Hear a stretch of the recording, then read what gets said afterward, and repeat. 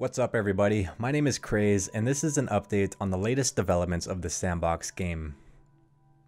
Layla tested the import of a source engine map consisting of tons of physics objects with the intent to create a fully destructible environment.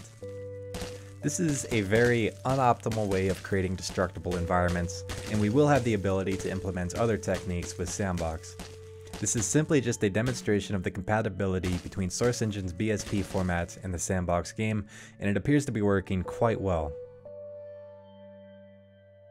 Layla has also been working on a GTA 5 asset importer and sharing screenshots of the progress. So far we've seen the import of a simple model and a portion of the GTA 5 map, textures included, and it's looking pretty good.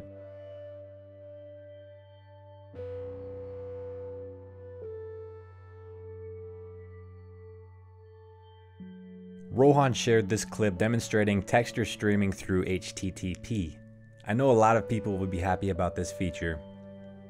If you're unsure what's going on in this clip, Rohan simply updates a texture located on a web server and the game fetches that texture during runtime for use in gameplay.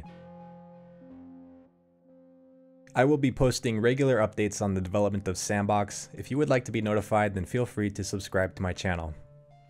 Subscribing also shows support and it really means a lot to me, and it helps me keep this channel going.